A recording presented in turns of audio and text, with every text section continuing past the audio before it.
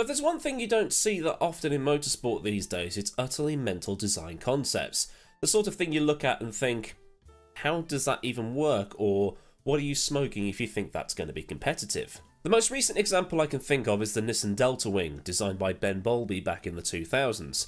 It was entered as part of Le Mans Garage 56 program, which is exclusively for acid trips like this, and at one point it was entered as a potential replacement for the Dallara IR05. And it actually raced, taking part in 29 races in the American Le Mans series, and was designed to reduce drag as much as possible. And it could still corner well even with the wheels being that close to each other at the front. Now in 2023 the Garage 56 entry at Le Mans will be the NASCAR thing driven by Jenson Button, Jimmy Johnson and Rockefeller, is that the other guy? But either way, it's not as crazy as the Delta Wing, but back in the 50s, 60s, 70s and 80s, particularly in things like Formula 1, these experimental cars were quite common. Not all of them worked, but they certainly gave it a red hot go. We've already talked about things like the gas turbine Lotus and the STP car that preceded it at Indianapolis. There's also the Lancia D50, which was the first car to have side pods, the Alpha 16 Bimotori that had 2 engines in it, the Nardi 750 that had the driver sit on the right hand side of the car next to the engine, with the whole thing looking like it had come straight off the set of the Jetsons, and also things like the Tyrrell P34, the Chaparral 2J, the Brabham fan car, and the Lotus 56. Now, this isn't a complete list, I haven't forgotten anybody, this is just a selection. And experimentation hit a new level of crazy towards the end of the 1970s, when Lotus turned up to the Formula 1 World Championship with the 78, the first car to use ground effect. Now the whole story of how Chapman came up with that whole idea might be a good subject for a future video. Now ground effect is what the cars of today are using, and it's something Indy cars have used for a long time too. Air rushes through these massive tunnels on the underside of the car, and this creates negative pressure that sucks the car to the ground. It's a bit more advanced than that, but this is just Billy basic stuff. The closer to the ground the car is, the better the effect, and once the ground effect revolution started, the teams would add nylon side skirts to the edges to try and seal off the tunnels and give them even more grip. And the bigger the tunnels, the more air you can get in, and the bigger the effect is. That effect, called the Venturi effect, and the tunnels being called Venturi tunnels, lessened lap times, and the FIA was looking at the cars and thinking, bloody hell, this can't go on much longer. When Lotus brought the 79 in 1978, the revolution had begun, but safety was still something the drivers were concerned about. The brakes weren't good enough for the shorter braking distances, and the exhausts overheated. The cars were also cornering too fast for the aluminium cars to take, and they needed stiffer materials. But if they did use stiffer materials, the cars then became too heavy. So in 1981 the FIA banned the side skirts and then mandated a minimum ride height of 6 centimeters, which is just under 2.5 inches, so that the cars would slow down. And it would also give the circuits time to catch up to the fact that these cars were just advancing far faster than they could keep up with, and, well, just general safety in... well, general. That sun is really starting to annoy me too. So what do you do when something gets banned? You try and find a way of getting around that ban. It's like the man at the swimming pool saying no bombing, and then when his back is turned, bomb! Similar to how all the teams tried to find a way of clawing back rear downforce after the double diffuser was banned. We ended up with the blown diffuser, and so on. Lotus already had something in the back they could take and work on. It was called the Lotus 88 and was never put into proper production because of the fact the skirts were doing a fantastic job. But it was there as an experiment to see if the concepts that they had dreamt up could ever be used.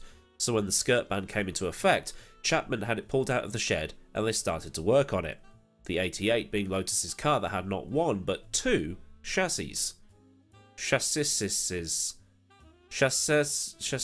First off the bat, the car was the first, along with the McLaren MP41, to have a carbon fibre monocoque chassis, although the MP41 was the first to race. Because carbon fibre is a lot stiffer than aluminium, it means that the car was better under high G load and lighter as well, even if carbon fibre is many expensive. Has anyone here actually held something made out of carbon fibre? It's weird. And Lotus wasn't the only team to try and get around the banning of the skirts, because Brabham was using hydro-pneumatic suspension to allow for the aero loads to push the car down below that 6cm limit on track. But Lotus was trying something different. You had the bottom part of the car, which was the monocoque, which contained the engine, gearbox, radiators and everything else, and then you had the top section, which was, well, just the bodywork. The bodywork placed over the top dropped below the radiators to create the massive venturi tunnels required to produce all the downforce, and the entire bodywork shell that was the upper chassis was designed purely as one massive ground effect system. Its job was to produce downforce and do nothing else. Now, the model I'm using here isn't an exact replica, but I hope it gives you at least some sort of illustration. So the TLDR of it all is the top half, the upper shell, whatever you want to call it, handled all the aero load, and the bit at the bottom handled all the mechanical load, and then they sort of worked together. What Lotus did with the upper chassis, which I guess is like the saucer section from the Enterprise D, is have that basically float on top of the main chassis with very stiff springs. The bottom chassis had softer springs, so that unlike the Brabham system, the drivers were a bit more comfortable. As far as I understand it, ground effect cars are more stiffly sprung than most other racing cars to maintain that stable ride height. As the car built up the downforce, the top chassis would be sucked down onto the bottom chassis, and ground effect gonna ground effect. The car turned up to the race at Long Beach and was black flagged and disqualified during the practice session, greatly infuriating Chapman. The FIA had declared the car legal, but the other teams had protested, saying that the whole thing constituted a movable aerodynamic device. Chapman boycotted the San Marino Grand Prix and then accused Jean-Marie Balestre of destroying the so-called pinnacle of motorsport, for which he was given a fine, but the fine was later rescinded after the other teams told Balestre that the fine was BS. In a video with Clive Chapman, Colin's son, he points out that inside the car is the sticker applied by the technical stewards at the British Grand Prix to say that the car was legal, only for, you've guessed, Balestre to call the RAC and tell them that the car was not legal and should not be allowed on the grid, and also threatened to make the race non-championship if Lotus was allowed to be there. Chapman had also been to the FIA's Court of Appeal in Paris to determine the legality of the car, and even went as far as to hire Richard Nixon's lawyer to try and get the car through. But it didn't work. The car is not a crock. There we go. Richard Nixon impression. The rule pointed to in the rulebook is still in effect today.